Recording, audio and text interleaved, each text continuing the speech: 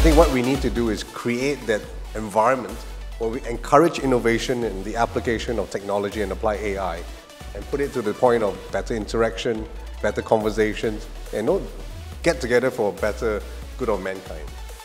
I'm talking about buy-in from every single stakeholder that this AI project is going to touch.